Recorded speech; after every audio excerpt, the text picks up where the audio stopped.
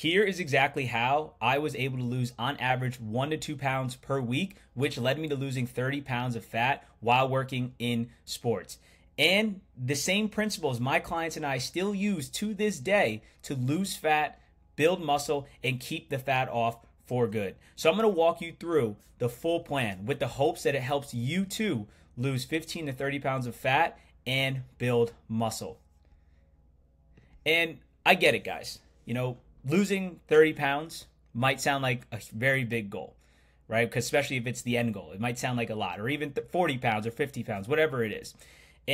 But when you really break it down and kind of take a step back, it's really just 1 to 2 pounds per week, And like I said, I thought the same thing when I first had to go on my journey, losing 30 pounds. I was like, oh my God, this is a big, massive goal. And how am I going to do it, around my, working 60, 70 hours a week, being in season, and just kind of being all over the place with my schedule always changing, not really having any consistency. But like I said, when you take that step back, with the right strategy, it's actually more achievable than you think, despite being in the chaos of the sports world and just running around all the time. And like I mentioned, some of you guys have probably heard my story from other videos, but a few years ago when I did work in sports, I was stuck trying to figure out how to lose the 30 pounds of fat that I gained in, 4 months. Prior to working in sports, I was already a personal trainer, helped, over 100 people, lose fat and build muscle. But at the same time, as a trainer, I had a lot more flexible schedule, had a lot more time to dedicate to my health and fitness.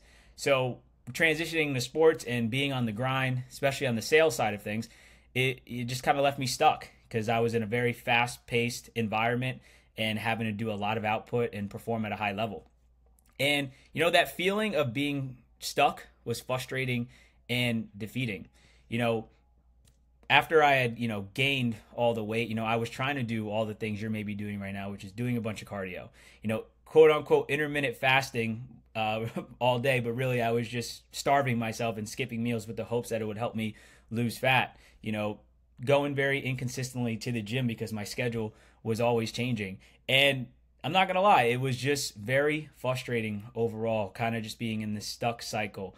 And this is why I'm super passionate about sharing with you guys today this whole plan, because it's going to help you just like it did me.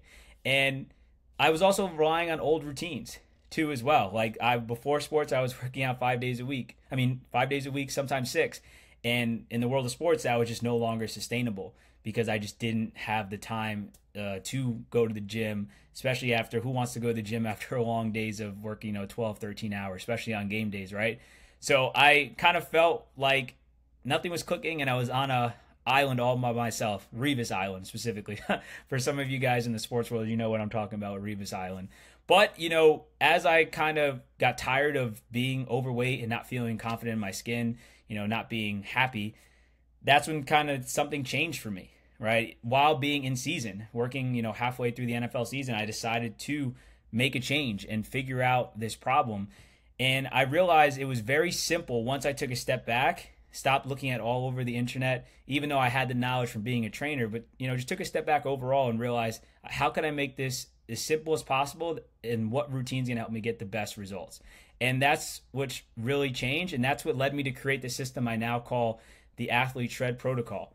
And it's how I was able to break through fat loss plateaus, get consistent weeks where I was losing fat and building muscle, and again, losing 1 to 2 pounds on average. Some months I even lost about 10 to 12 pounds. And this is how you guys can do it too. So make sure to take your pen and paper, take some notes, because this is going to be fire for you guys. And this is literally my whole Athlete Shred Protocol step by step. So step number 1 is to dial in the right amount of calories, guys. So the biggest mistake I see when it comes to people, in the world of sports that they make is that they just try to rely on just eating healthy 24/7, or like I mentioned, fasting, but really just skipping meals and starving themselves all day, right? And what this mistake does is when you're eating healthy all the time, you kind of get caught in this guilt and shame when you're on game days or you're, at client dinners or outings, and you just try to avoid eating, ballpark food, or, just try to pick the healthiest thing on the menu, even though you maybe don't want it, right? And what this can do, like it did to me, was help, cause me to start binge eating, right? Because I was super stressed and, micromanaging myself with everything that I ate, and everything had to be healthy. So I couldn't even, really enjoy game days or really like kind of eat that food without beating myself up. And also, eating healthy all the time is not sustainable in the world of sports just because you're on the go a lot, right? And what this mistake did with me trying to be a perfectionist and then, binging at night, it just kept me in this cycle of gaining weight nonstop, and also just being in this constant, struggle of, being in a plateau, because I would put in this work during the week or do what I can and then just put all the weight back on just from binging or just trying to restrict myself nonstop, and just having this perfectionist mentality of trying to eat healthy. And why that's just not sustainable is because you're always on the go in sports, right? So I found out the first thing to do is getting the exact calories you need to eat daily, right? And this will do 70% of the work when it comes to losing fat, guys. And I'm going to drop the link to this calculator in the description below. But you got to just find out the exact amount of calories you have to eat on a daily basis, right? And Alan's Vault, Alan Aragon calculator, he's super big in my space. He has a book called Flexible Dieting. If you want to get that book, feel free. But this is the calculator he created that you can put in your numbers of your current body weight, your target body weight. So if you're at 200 pounds, you want to get to 170 like I did, you would just put those numbers in here. Average total weekly training hours, so how many times you currently exercise right now per week, you would just throw that in there. And then also how much NEAT activity are you doing, which is like your steps throughout your day, just how much are you active throughout your day, whether it's moderate, high, very high, or lower than at all. And then it's going to give you your number. And then if you, the fudge calculator, he calls it, where, if you eat typically more than you plan in your dieting, he'll give you this number, and then the fudge factor is he'll knock it down an extra 10% if you're someone who tends to eat a lot more than they should, right? Or you could, if you're someone who's pretty under eating a lot, just do plus 10. Or you could do no fidgeting overall, and then you calculate, and it will give you that number. And you might have to, put your email and your name in just to even access the calculator, but it's totally worth it, guys. And when you have this number of calories, right, you will be able to, for the most part, know how much you need to eat on a daily basis, and you won't have to eat healthy all the time. You'll be able to, go out and have your favorite foods. We won't have to cut out carbs. And this will allow you to also institute the 80-20 approach, which I do with my clients as well, which is 80% of the time eat clean, healthy, prep food, and then 20% of the time have fun. So no matter what, if you are at the ballpark, if you are, and you're working, right, or you're out of season, or if it's eating on the weekend, you're catching up with friends, as long as you do that 80-20 rule every week, that will give you sustainability, right? Especially once you have the right amount of calories. And two, if you want to fast, I've fasted multiple times throughout my career, just being in health and fitness and just my journey alone. And some of my clients currently fast right now, where they do like 16 hours and fasting and 8 hours where they eat. But as long as they hit their calorie numbers, they don't need to fast, but some of them choose to, right? And that's how you actually really fast, guys. If you are going to do that, you have to eat within the amount of calories you're supposed to within that window as well. So again, this alone will help you create good balance between healthy eating while still enjoying your life. So as I mentioned, I kind of skipped over this part, but here's how this works. Go again to the calculator that I'll drop the link after. It will give you a target number. Again, sometimes these are not always perfect. It will give you a range a good amount of the time. I kind of do a different, formula that I couldn't really do on this call because it takes a little bit longer on this video, but I do for my clients. But just take this right now, and you can get an average of where you need to be. Test it out for 1 to 2 weeks and track your weight daily. First thing when you get up in the morning, right after you go to the bathroom, and right before you eat or drink anything, and see if you start to lose weight on average 1 to 2 pounds per week, because that's the target. And if you are losing, great, stay at that number. But if you're not, just knock it down by an extra 100 calories, right? And just kind of test it out like that. And on top of the calorie side of things, guys, you want to eat at least 0.8 to 1 gram per pound of protein daily, right? This will help you continuously build, keep the muscle you do have, right? And it's going to help you stay full throughout your day so you don't tend to overeat or snack throughout the day. And again, when it comes to losing fat, keeping the muscle mass you do have is super important. And again, this approach helps you and your body find where the sweet spot's at so you can start letting go of fat. So that's everything. First step number one is dialing the amount of calories. Step number two is building out the right workouts, guys. And again, a big mistake that I see people in the world of sports, especially because a lot of people in sports, including myself, had an athletic background, is that their exercise is really just cardio, right? They're just, doing a bunch of running all the time. Or two, that they are going to the gym with no effective strategy or game plan when it comes to actually lifting weights. So they don't even know if they're getting the right results or if they're on the right track. And when you are doing a bunch of cardio, you actually are burning muscle along the way, especially if you're not taking care of your nutrition. And cardio also does burn muscle when in excess, right?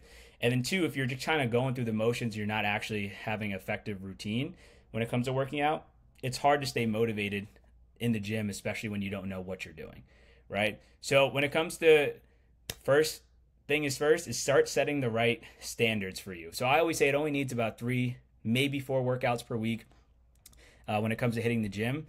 But again, weightlifting is a major key to losing fat and is required to build muscle.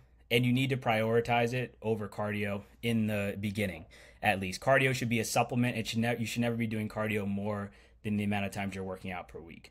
And what a workout may look like for you is, I always say, do 2 compound lifts in a session, and then have like 3 to 4 accessory exercises. Do anywhere from 2 to 3 sets, and that should help you get in and out of the gym in 30 minutes or less. So what is a compound? Those are more of like your barbell bench presses, your deadlifts, your squats, or your dumbbell chest presses, or your back rows. Those are kind of your compound movements, and accessory exercises are more of like your lateral raises, your arm exercises, your leg extensions on a machine, or your hamstring curls for your legs. And it's really those, again, you want to have a proper balance of about 2 compound exercises and 3 to 4 accessories. And as long as you do that with your workouts, again, a big splits for my clients are, 3 full body days, or maybe a push-pull legs, or, if they do 4 days, 2 upper body days, 2 lower body days. So it's kind of whatever split works the best for you. But again, you can kind of construct those workouts just based off of 2 compound lifts and 3 to 4 accessory exercises, guys. And lastly, step number 3 is to make sure to prioritize your recovery and activity. So again, another big mistake I even made when I was in the world of sports is I neglected my recovery and my activity on a day-to-day basis. And I see this often a lot, especially now, especially for the people that are in season, because they are working around the clock. And I know usually in the off season, it's a little bit more normalized schedule, like 9 to 5, 9 to 6, or 8 to 5, whatever it is in your respective sport. But it's a little bit more manageable to catch up on sleep and make sure you're active throughout your day. But when most people are in season, just like I was, that's where everything's all over this place, everything's chaotic, and you kind of can't have this consistency to make sure you're taking care of just your well-being as a whole. And one big thing that I do with my clients now is just sleeping 7 to 9 hours per night. And even if they can't do it 7 days a week, we try to aim for at least 4 to 5 days a week, because you need to prioritize sleep if you want your muscle to grow. Right? If you're going to the gym, you're working out, or if you want to even get toned and lean, see your abs, feel more confident, kind of have that athletic body again, sleep will be the most important thing. You could do your fitness and nutrition to a T, but if you're not getting sleep, your muscle's not going to grow, your body's not going to let go of body fat, guys. And walking on the active side, you want to walk at least 8 to 10,000 steps per day. And you can do this in many ways just than cardio or sitting on a treadmill at the gym. You can do this through playing sports, right? Doing pickleball, if you're in like a pickup league or whatever, or just going for walks throughout your day, right? Because as long as you stay active, this is going to help your body let go of fat and around the clock, and kind of keep your metabolism working pretty high.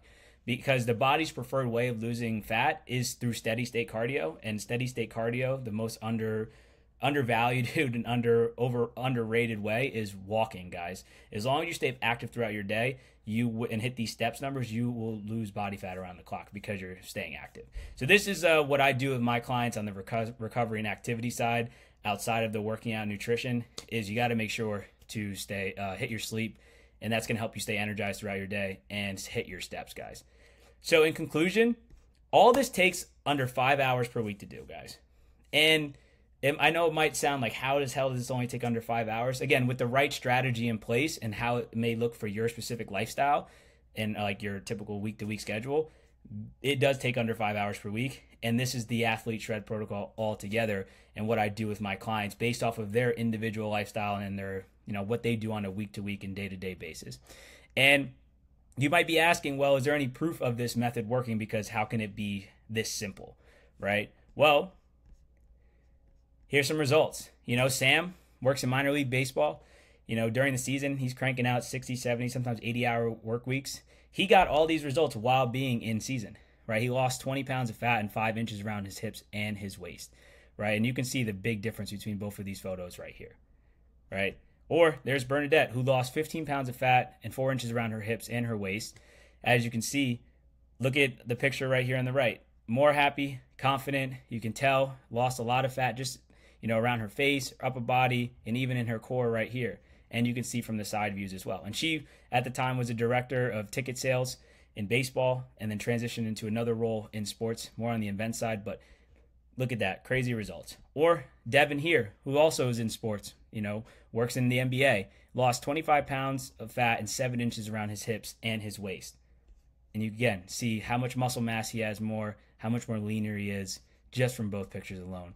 And lastly, Eli, who lost, works in minor league baseball, lost 17 pounds of fat and 5 inches around his hips and his waist.